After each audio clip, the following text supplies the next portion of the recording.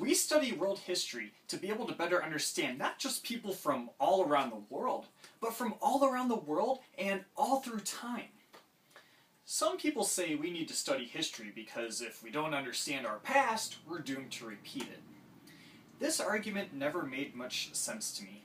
There's always going to be a cause and effect relationship in almost any situation in history. For example, people living under an oppressive regime are eventually going to want to revolt. Simply spreading this knowledge isn't going to keep that from happening.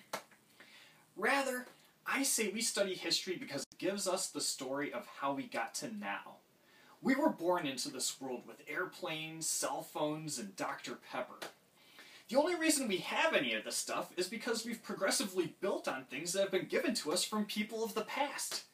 It's hard to imagine that someday they're going to make something better than Dr. Pepper.